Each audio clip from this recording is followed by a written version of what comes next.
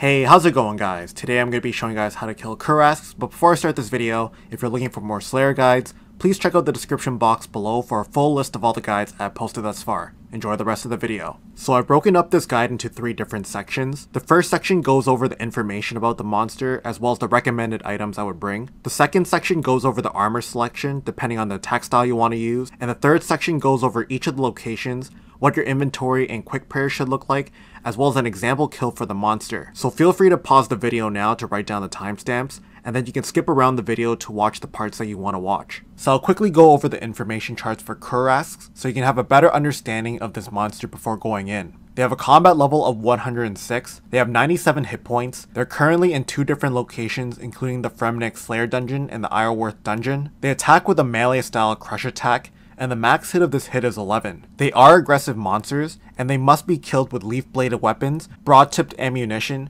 or the magic dart spell, and I'll make sure to go over all the different weapons that you can use in the armor section of this tutorial. Looking at the Slayer information, you will need at least level 70 in Slayer in order to damage them, and you will get 97 Slayer XP per kill, and they can be assigned by 5 different Slayer Masters. Looking at the combat stats, Kurasks are somewhat strong. It does have level 105 in strength and defense, but you can also see that it only has level 67 in attack, which means that its accuracy is pretty low if you wear good armor. In terms of the aggressive stats, you can see that it doesn't have any, and looking at the defensive stats, they are weakest to stab attacks, magic attacks, and range attacks, but even the slash and crush defenses aren't that high, but I would recommend still to use weapons that the Kurasks are weak to. Other than that, you can see it doesn't have any other strength bonuses, and these guys are immune to both poison and venom attacks. And just a quick note, although weapons such as the Toxic Blowpipe and Ceredomin Godsword will not do any damage to these monsters, their special attack will still work and can still heal health and prayer points regardless. There is also a superior version that I want to cover if you do have the bigger and badder reward purchased from a Slayer Master, and I'll just briefly go over the most important details so you can be more prepared for it. But its combat level is 295, it has 420 hit points, it only attacks with a melee style crush attack, and its max hit is 36. Looking at the Slayer info, you can get 2,797 Slayer XP per kill, the combat stats are very high, and its defensive stats are a bit stronger than a normal Kurask. In terms of how to fight it, my recommendation is that if you're using melee, turning on the Protect from Melee prayer will make you completely invincible. If you're using range or magic, safe spotting them is completely safe since it only attacks with melee. So here are some items that I will recommend to you that may help you on your Slayer task. A rune pouch is a great item to bring here because it can hold 16,000 of 3 different types of runes. You can fill the pouch with your high alchemy runes, and you can also store some of the rune drops that you get from this monster into your pouch. You can buy it from the Slayer store for 1,250 Slayer points, or you can buy it from the Bounty Hunter store for 1.2 million points. This monster drops a lot of herbs, so bring a herb sack with you can save a lot of inventory space. You can store 30 of any unnoted grimy herb, and you can buy this item from any Slayer shop for 750 points, along with having level 58 in herb lore. This monster drops a lot of seeds, so bringing a seed box with you can help free up some inventory space. The seed box can store up to 6 different kinds of seeds of any amount, and you get this item from doing the Tithe Farm minigame and purchasing it from Farmer Greg Collar for 250 points. So now that we've gone through the information and the recommended items, I want to go over all of the weapons that you can use to damage these monsters so you can choose which attack style best fits your needs. The first weapon that you can use is a leaf-bladed spear requiring level 55 Slayer and level 50 attack to wield, and you can purchase this item from any Slayer Master for 31,000 coins. The attacking bonuses are pretty low relative to all the other weapons that you can use,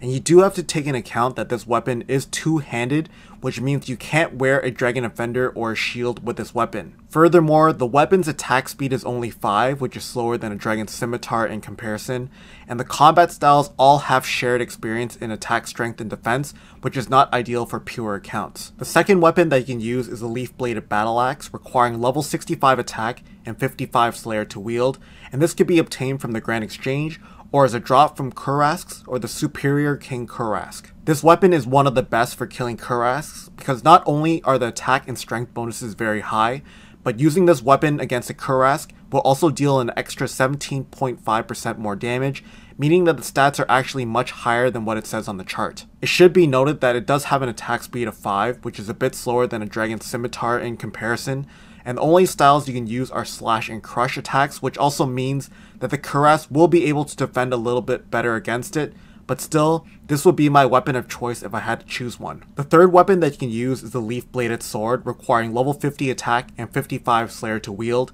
and it can be bought from the Grand Exchange or received as a draw from Kurasks, the superior version King Kurask, or from a Iorwerth. This weapon is very interesting because it also provides a 17.5% damage boost against Kurasks, but looking at the attacking stats and the strength bonuses, it is noticeably lower than the battle axe. However, the strengths of this weapon is that it does have a good stab attack bonus, and since Kurasks are weak to stab attacks, this will make your weapon hit more accurately, and also the attack speed of this weapon is 4, meaning that it hits 20% faster than the battle axe. You can also kill Kurasks with magic, but you must use the magic dart spell in order to damage them. The magic dart spell requires level 50 magic and 55 slayer to cast, and you must be wearing a slayer staff enchanted, or a staff of the dead in order to cast this spell. The max hit of the magic dart spell depends on your magic level.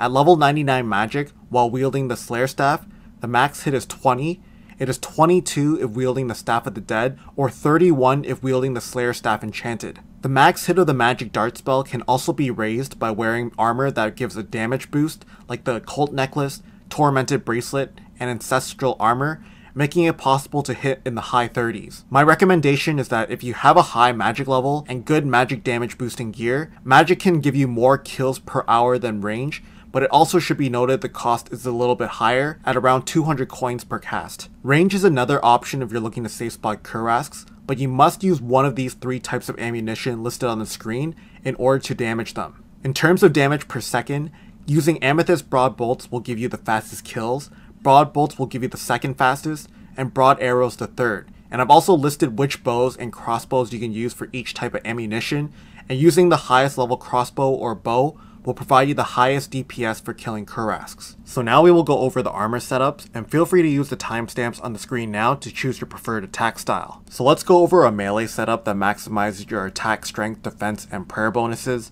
On this chart here, I've highlighted some of the best armor choices in green on the left hand side, and the items to the right are also very good alternatives for this setup. So using the chart that I made, I created a couple of different example armor setups for both higher and lower level players. Feel free to use it as a reference for building your own setup, and don't be afraid to swap things out depending on your needs. So let's go over a ranging setup that maximizes your range and prayer bonuses. On this chart here, I've listed some of the best items that you can wear from the left to the right. All of the items that are highlighted in green are the items that I would recommend that you would try to focus on, and the items to the right are still very good alternatives for this setup. So using the chart that I made, I created a couple of different example armor setups for both higher and lower level players. Feel free to use it as a reference for building your own setup, and don't be afraid to swap things out depending on your needs. So now let's talk about a magic setup, and on this chart here, I've highlighted some of the best armor choices in green on the left hand side, and the items to the right are also very good alternatives that you can use for this setup. So using the chart that I made, I created a couple of different example armor setups for both higher and lower level players.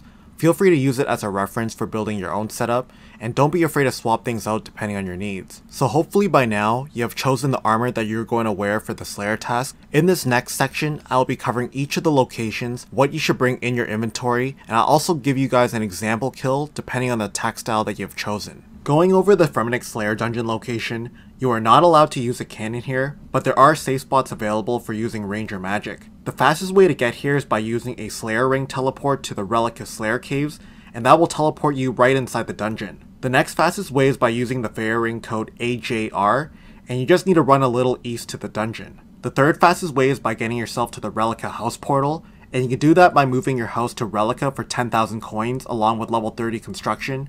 Or you could also make yourself a Relica house tablet by using a scroll of redirection that you get from Nightmare Zone on a teleport to house tablet requiring level 30 construction to make, and then you can exit your house portal and run east. The next fastest way is by teleporting to Camelot and running to the dungeon, and you can do this by using a Camelot teleport which you can buy from the Grand Exchange, or by using 5 air runes and 1 law rune along with level 45 magic. And taking a quick look inside the dungeon, you'll see that the Kurasks are located at the end of the dungeon. There are 2 agility shortcuts you can take, and you can also use a Summer Pie boost to raise your agility by 5 levels to use them. If you cannot use them, you can take the long route, but I would recommend drinking a dose of stamina potion whilst you do this. So here's what I would bring in my inventory for each attack style, and you can copy it completely or you can change it depending on your needs. Same with the quick prayer settings, here would be the settings I would choose, but if you want to change them, feel free to do so. So here's an example of how I would kill Kurask with melee, and there really is not much to it.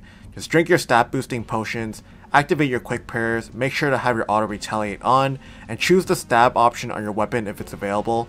You can also use the Slayer only room to the south. Just climb up the steps and you'll have access to the room. So here's how I would safe spot them with either range or magic, and there are a few safe spots that you can use which I've also highlighted on the floor. There's a safe spot right near the first corridor, and you can also use the one in the northwestern part of the first room. There's also a safe spot in the Slayer only room to the east, and it's pretty simple once you get there. Just drink your stat boosting potions, activate your quick prayers, and then you should be able to attack them without any problems. Going over the Iorwerth dungeon location, in order to access this dungeon, you will need to have the Song of the Elves quest completed before you can use it. Technically, you are allowed to use a cannon at this location, but since Kurask cannot be damaged without one of the weapons I've described previously, there's no reason to bring one for this monster. Also, there are safe spots available which I will cover later in the example kill. The fastest way to get here is by getting yourself to the Prifddinas house portal, and you can do this by moving your house to Prifddinas for 50,000 coins along with level 70 construction. Or you could also make yourself a Prifddinas house tablet by using a scroll of redirection that you get from Nightmare Zone on a teleport to house tablet requiring level 70 construction to make, and then you can exit your house portal and then run south. The next fastest way is by using a teleport crystal and teleporting yourself to Prifddinas and then running southwest. And taking a look inside the dungeon, the Kurask are located in the southernmost part, and there are two different rooms which you can use for killing them. So here's what I would bring in my inventory for each attack style, and you can copy it completely or you can change it depending on your needs. Same with the quick prayer settings, here would be the settings I would choose, but if you want to change them, feel free to do so. So here's an example of how I would kill Kurask with melee, and there really is not much to it. Just drink your stat boosting potions, activate your quick prayers, make sure to have your auto retaliate on, and choose the stab option on your weapon if it's available. There's also another room just southwest that you can use for killing Kurasks. So here's how I would safe spot them with either range or magic, and there are a couple safe spots that you can use which I've also highlighted on the floor. There's a safe spot right near the first corridor, and you can also use the one in the southwestern corridor, and either of them work. Just make sure to drink your stat boosting potions, activate your quick prayers, and then you should be able to attack them without any problems. Anyways guys, I'm going to end the tutorial here. If it has helped you out, I'd greatly appreciate it if you could leave a like on this video so more people can find it. And also make sure to check out my other Slayer guides in the description box below. But anyways, thanks so much for watching, and I'll catch you guys in the next video. Later!